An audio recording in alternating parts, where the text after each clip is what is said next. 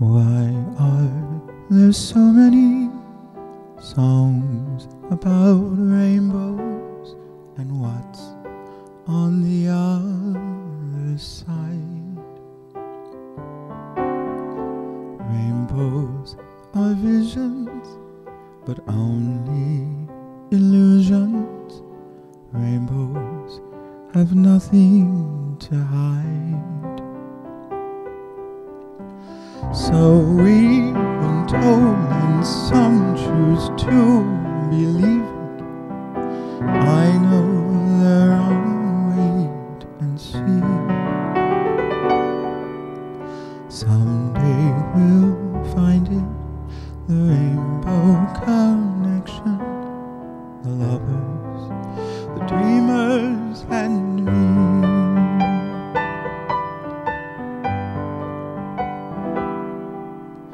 Who said that every wish would be heard and answered when wished on a morning star?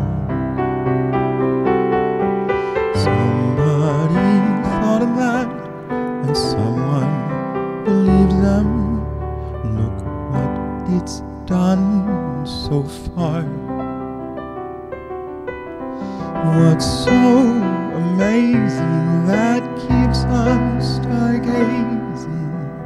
What do we think we might see? Someday we'll find it, the rainbow connection, the lovers, the dreamers, and me.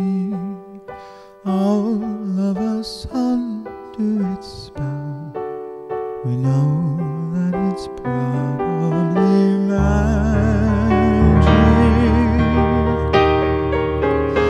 Have you been half asleep? Have you heard voices? I've heard them calling my name. Are these the sweet sounds that call the young sailors? The voice might be one and the same. I've heard it too many times to ignore it. It's something that I'm supposed to be. Someday we'll find it, the rainbow connection, the lovers, the dreamers, and me. La da da dee, da da do, da da da da da, dee da do.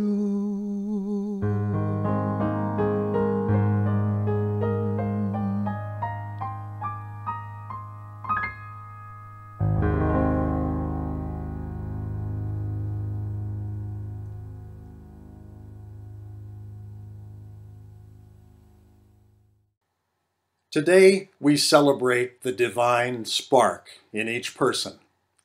We call it pride, and we welcome you to our celebration. You've heard the saying that it's better to light one candle than to curse the darkness. This is said to be a Chinese proverb that became the motto of the life of Eleanor Roosevelt, who knew and did much to solve problems instead of complaining about them. Today, we are also doing something positive, and we're pleased you are here with us. Welcome. To plan and co-create our celebration took many of us many days, as you will witness, and there are many to be acknowledged, some of whom will be identified on the screen as we proceed. Others worked quietly behind the scenes. What we produced will include recordings of all kinds: audio, visual, musical, verbal, and more. What it took to accomplish this is that indescribable element of life that we like to call the divine spark.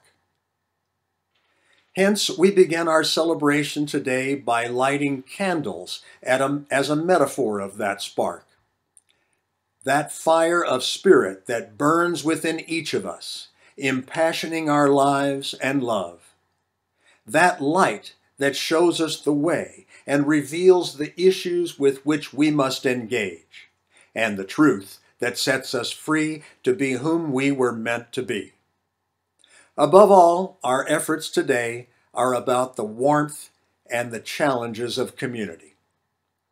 None of us were meant to be alone, and together with all our distinctions and differences, we build a whole that is greater than the sum of its parts.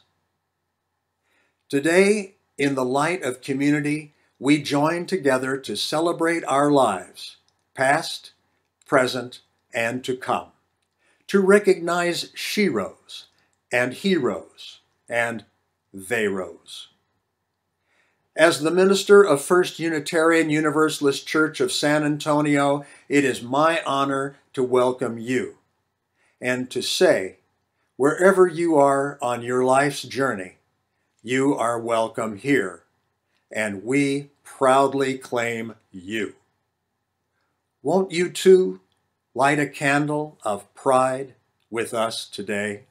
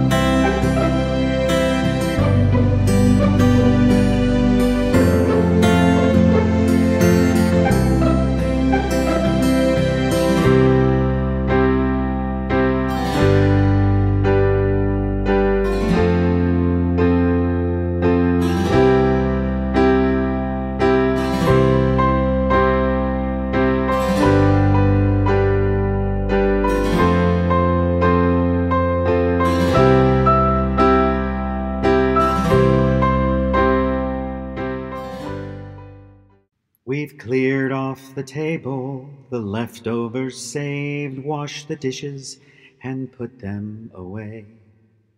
I've told you a story and tucked you in tight at the end of your knockabout day.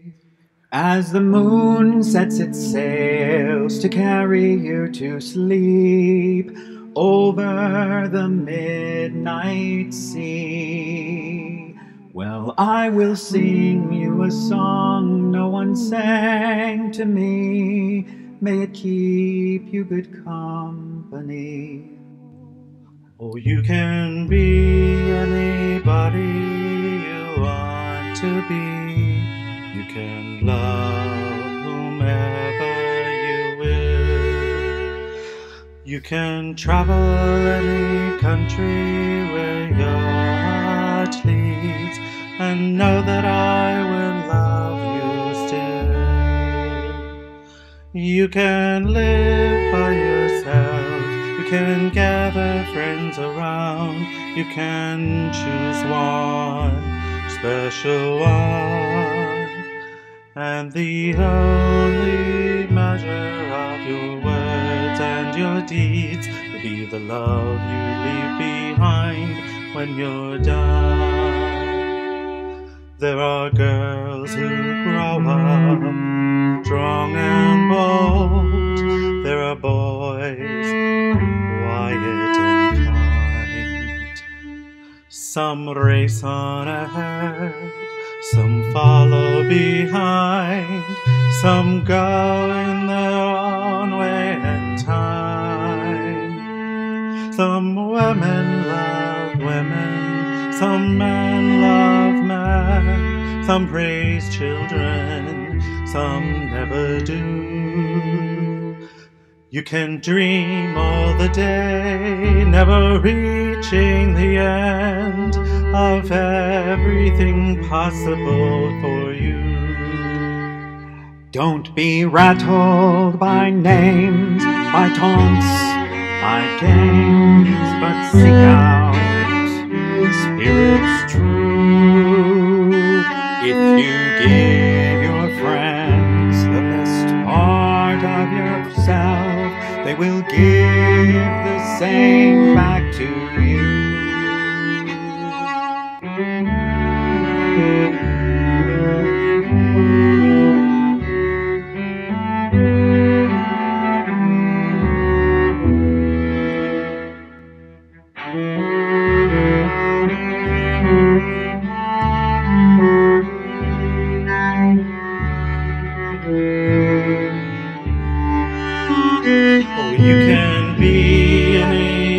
You want to be, you can love whomever you will.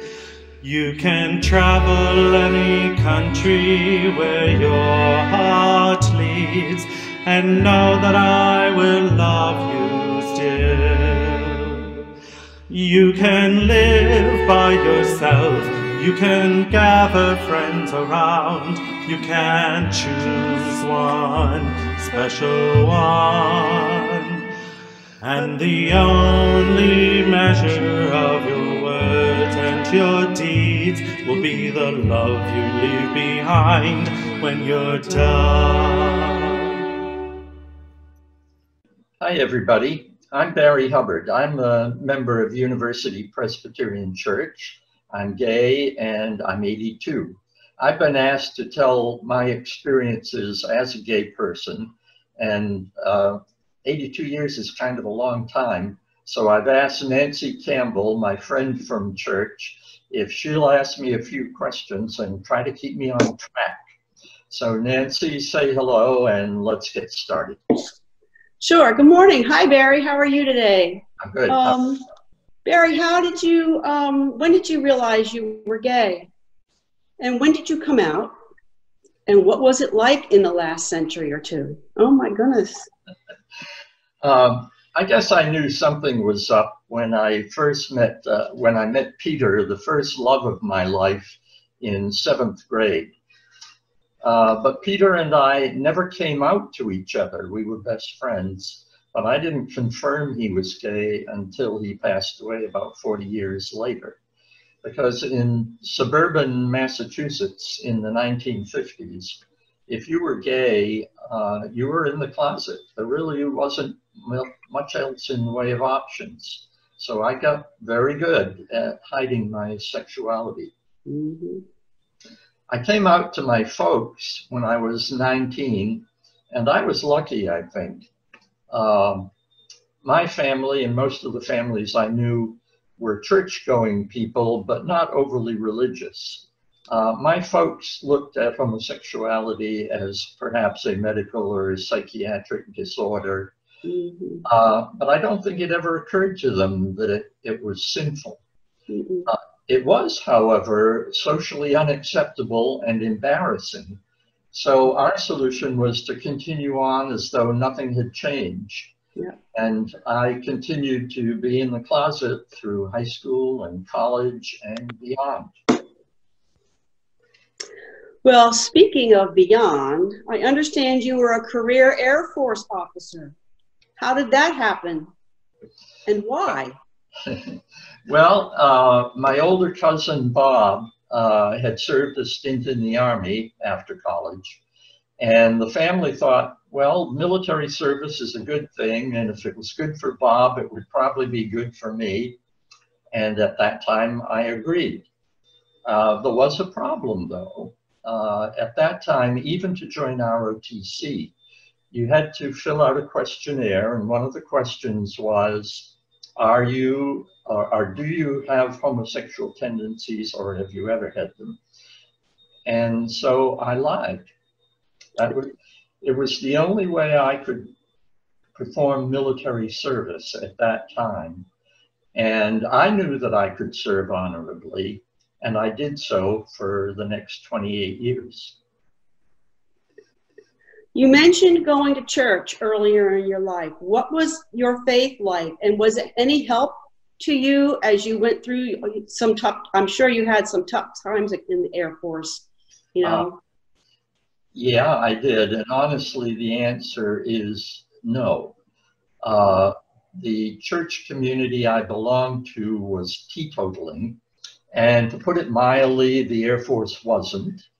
And I discovered that I liked alcohol. And I drank pretty heavily through most of my career.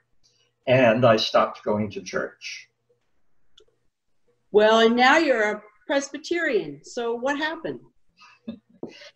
Well, long story. I retired in 1987.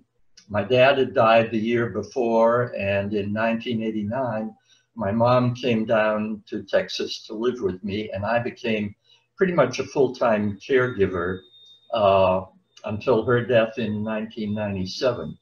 Well, during that period, and even before, I'd begun to feel that there was something missing in my life. And so after my mom's death, I began looking around for a faith community to become part of. And there was one condition, though, that it would have to be a community that would accept me as an openly gay person. Mm-hmm. About that time, well, you know, at that point, I was 59 years old, and I'd had enough of being in the closet. Mm-hmm. Well, about that time, I saw a notice in the Express News that a group of clergy here in San Antonio were going to have a workshop at the Blue Star Art Space to talk about faith community and LGBT issues. So I went to that workshop, and it was really an uplifting experience. There was a Catholic priest, a rabbi. There were several Protestant ministers, mainline, evangelical, and Pentecostal. And it was impressive to me to hear each of them say that they accepted and wanted to accept and be welcoming to LGBT people, even if their own churches weren't. Wow. That must have been encouraging, but we're almost out of time. So tell me about University Presbyterian Church. Okay, at that same workshop in 97, Reverend Liv McGregor Simmons made quite an impression on me. So I called her after the workshop, and we met and we talked. We even cried a little together. And she assured me that if I came to UPC, I would be accepted as open gay. Oh, you know, what about UPC? That's kept you there for what, 23 years now? Yes. At first, only Pastor Liv knew that I was gay. But in about 2 months, she gave a particularly strong sermon, one of many, on LGBT inclusion. And after the service, there was a congregational meeting, and I came out at that congregational meeting. I won't say that it was all smooth sailing after that. There were discussions and reflections. There were a couple of families that left the church because of it. But we persevered. And eventually we got to the point in 2011 that University Pres became what we call a more light congregation. In other words, we were formally committed to being welcoming and accepting of LGBT people, and we changed our welcome statement to reflect that. I will say our denomination, which is Presbyterian Church USA, and that's one of several Presbyterian denominations, they approved of ordaining gay clergy that same year, 2011, and approved same-sex marriage in 2015, just a month or two before the Supreme Court did. Yeah. So UPC is a welcoming and inclusive church. Is that everything? Well, yeah, except that what does that mean? And what it's meant to me is that, yes, if you come to UPC as an LGBT person, you'll be welcomed and accepted and respected, maybe even comforted if you need to be, but you'll also be challenged. We want to know, what are your gifts as a human being, and how can you use those gifts to make our church, our community, our country, and our world a better place? Since this is a Pride service, I'll say I'm proud that at UPC, LGBT members serve on our governing board, which we call a section, as deacons, as choir members, as ushers, as Sunday school teachers, as prayer shawl makers. I know you do that, Nancy, and the church committees. But that's all within the church. I'm even more proud of the fact that our LGBTQ members go out into the community. We mentor children at Beacon Hill Academy. We help build Habitat for Humanity houses, assist refugees in the Interfaith Welcome Coalition, participate in prison ministry, join other faith communities in the Interfaith Community Action Network. That's one of your things too, Nancy, I know. Yeah. And finally, that we participate in PRO-SA, Progressive Religious Organization San Antonio, the sponsor of this service today. Wow. Thank you, Barry. And let the people say, Amen. Amen.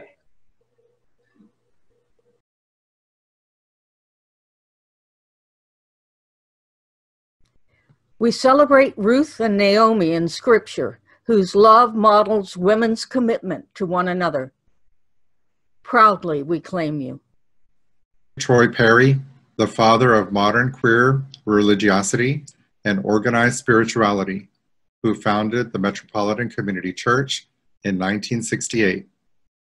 Proudly, we claim you.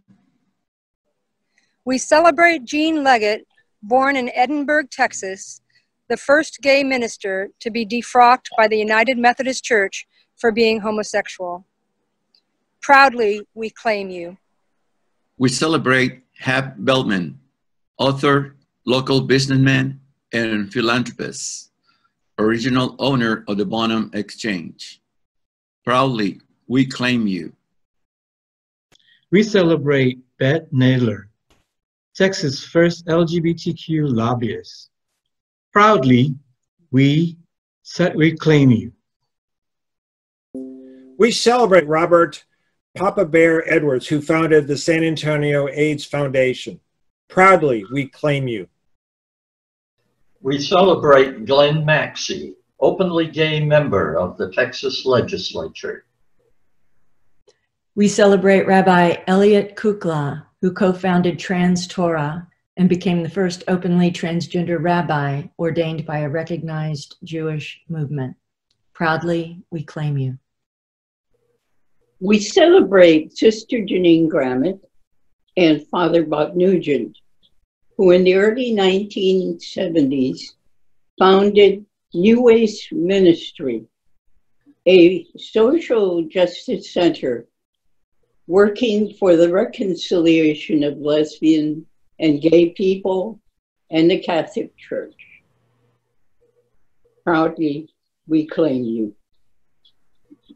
We celebrate John McNeil, a Roman Catholic priest, an academic theologian with a particular reputation in the field of queer theology, an author of many books on LGBTQI spirituality, who was silenced by the church for his advocacy and his writings.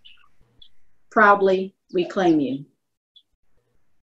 We celebrate Renee Richards, transgender woman and tennis pro, who was one of the first professional athletes to identify as transgender.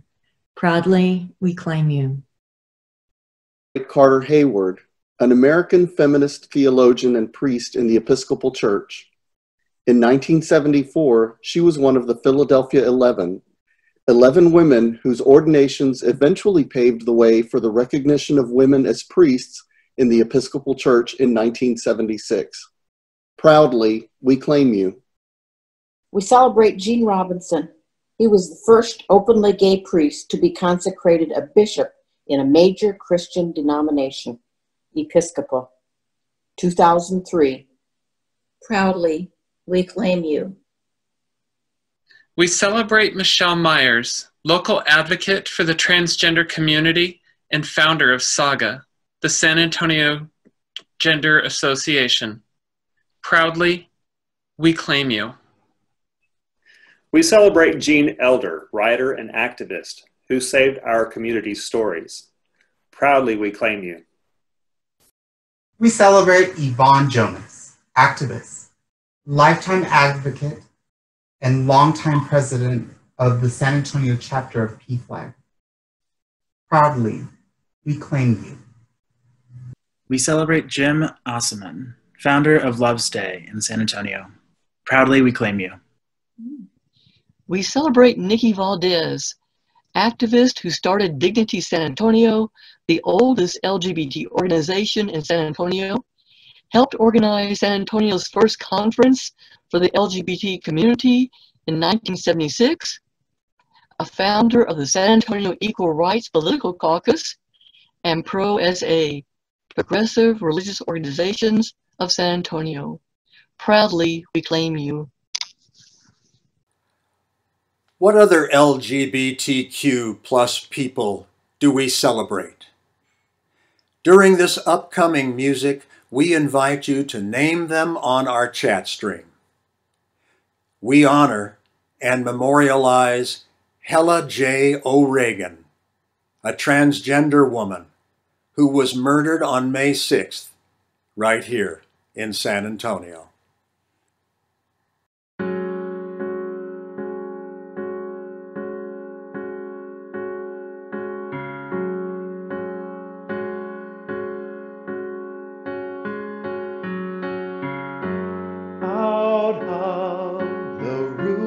And rubble,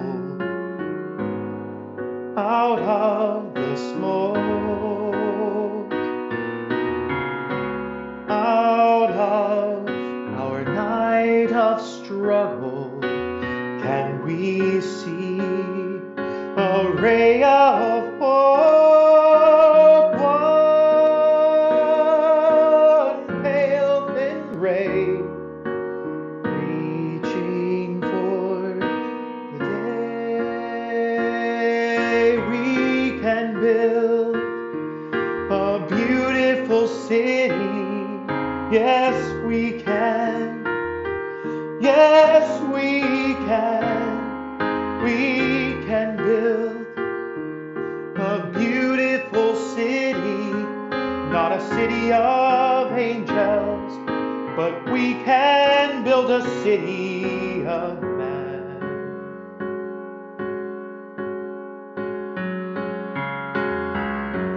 We may not reach the ending, but we can start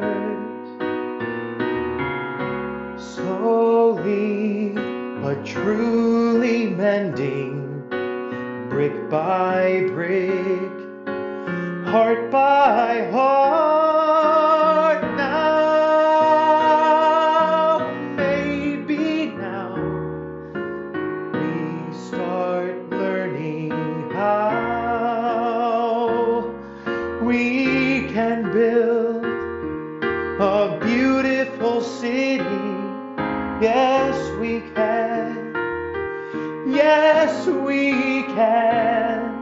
We can build a beautiful city, not a city of angels, but we can build a city of man. When your trust is all but shattered, when your faith is all but killed, you can give up bitter and battered, or you can slowly start to build.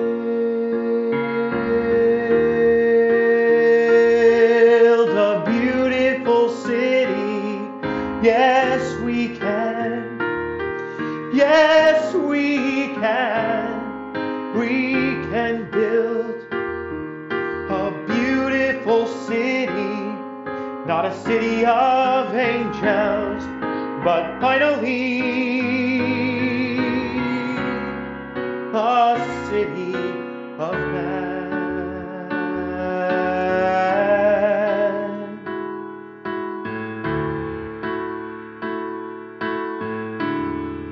A city of man.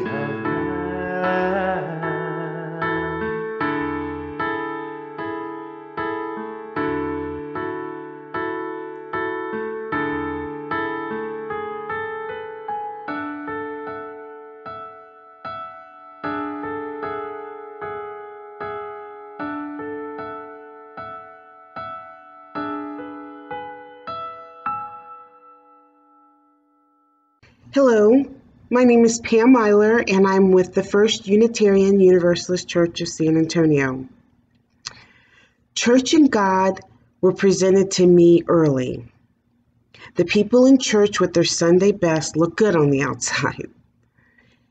Amen was whirled into the air when the preacher spoke to the faithful. My younger self only understood the God of judgment.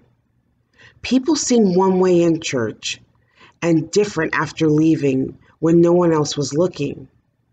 Resistance welled deep within me.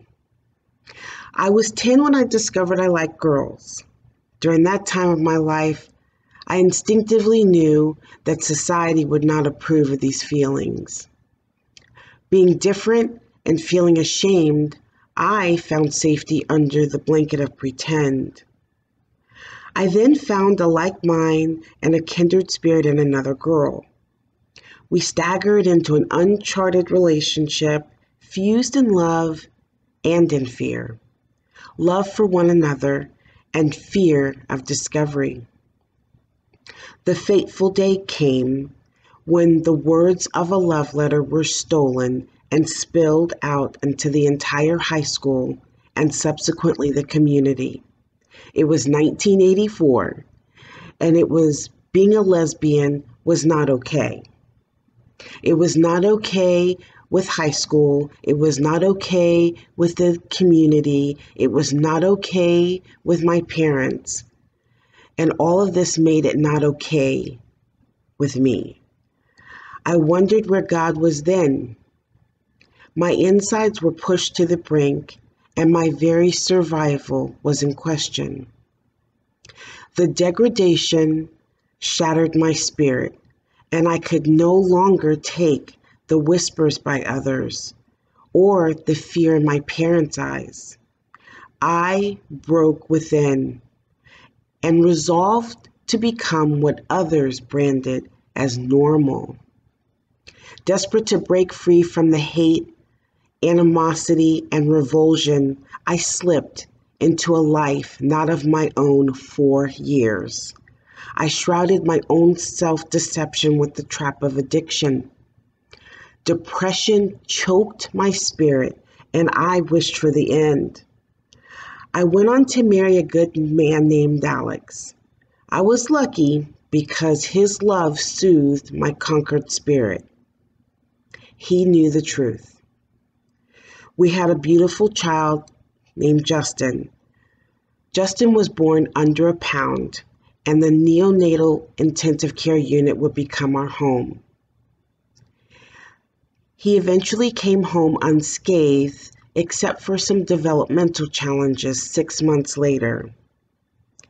And then, unexpectedly, Alex died of a brain aneurysm 3 years later. I was a single mother now with a child in need of help. I asked, "Seriously, God?" I dove headfirst into the abyss of grief, addiction, and self-denial for years to come. Sobriety saved me at times, but resentment, anger, and grief would throw me back into relapse and darkness. I again wished for the end. I asked, "Seriously, God?" One day, the bottom came hard. I surrendered to all the hurt, all the pain, all the fear, all the rage the anger and self-loathing. I called out to this so-called God, help me. It was through the love of others that I was introduced to the God of my own understanding. They said, Pam, it can be anything other than you that you believe, trust, and can have faith in. I started with believing that they believed. It was at this point that I met myself and saw the truth. It was finally okay to be me. Seeing others being comfortable with their truth soothed my tortured soul. Step by step, a beautiful life began to form, founded in being true to myself and others. Once I found God, I found me. When I found me, then I found her, a Scottish beauty with the soul of a warrior. A trip to Connecticut, and now together legally for 11 years, my wife Linda and I live out loud and proud.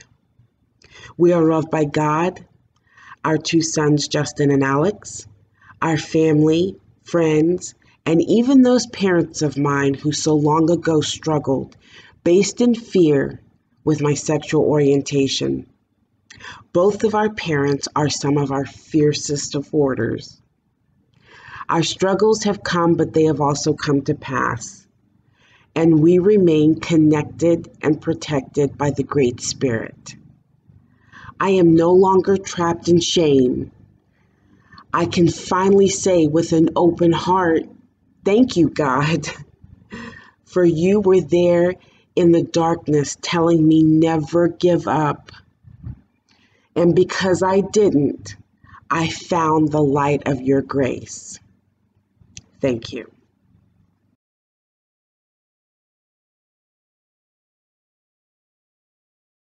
With gratitude for the freedom to be our true, authentic selves, may we live the spirit of pride.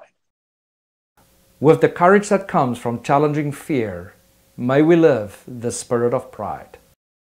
With sorrow for those who could not be here with us today and those who have lost their lives, we live the spirit of pride.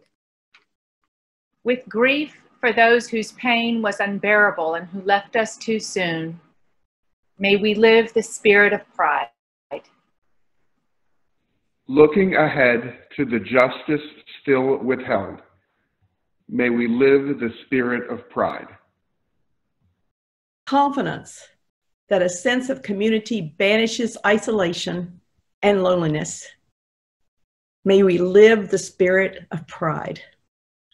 With the rainbow flag flying high, a sense of beloved community among us, and the joy that comes from making new connections, may we live the spirit of pride.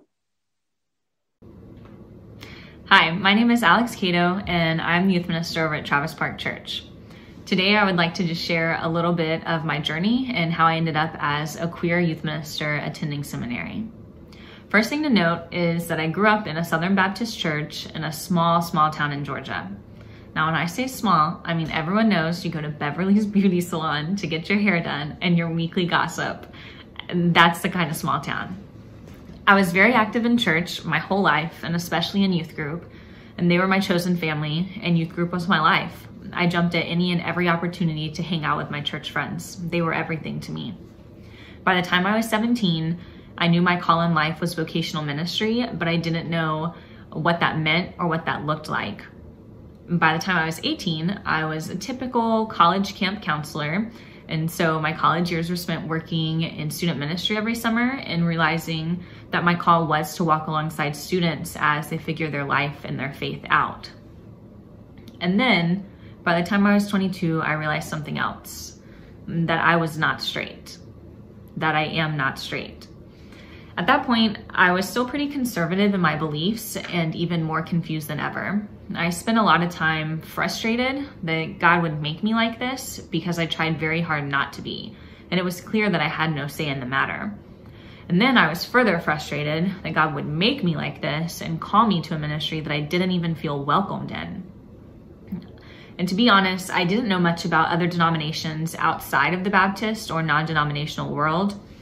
And what I did know about those told me that not only was I not called to ministry, but I wasn't even called to be in a loving relationship as a queer woman. And instead of researching, I gave up. I gave up on my passions and God's call for my life. But surprise, God did not give up on me.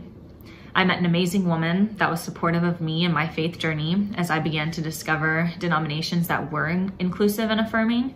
And it did not happen instantly, but I finally began to reconcile my faith with my sexuality. I started looking for queer representation, resources, and any information that there were people like me that felt called to ministry while not being straight. I began to pray daily and ask God for clarity and discernment on this topic. And when I say God showed up, I mean it. God made it so abundantly clear to me that hiding and repressing who I am is not what God wants for my life. The God I know is a God of freedom and love, and this is the God I remember. I even jumped out on a limb and applied for a seminary program that would pair me with a church to be their youth director while I went through seminary.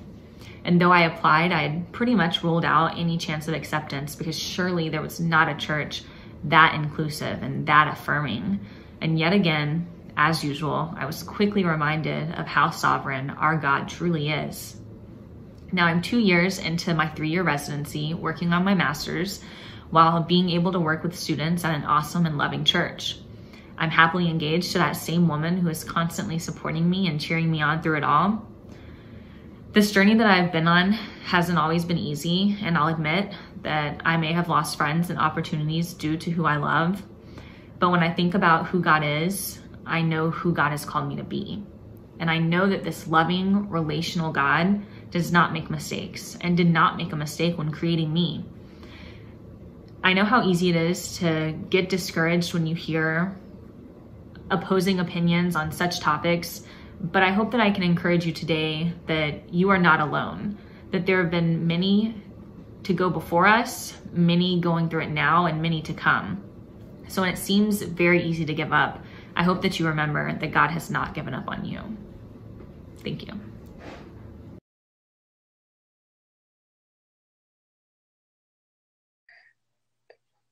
Es un gusto poder compartir con ustedes en este servicio.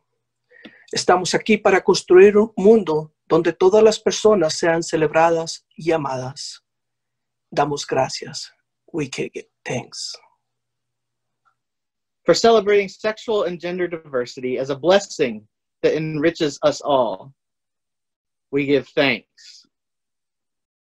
To overcome cruelty and bullying toward LGBTIQ children and teens in schools and communities. We give thanks. For honoring the dignity and worth of each person.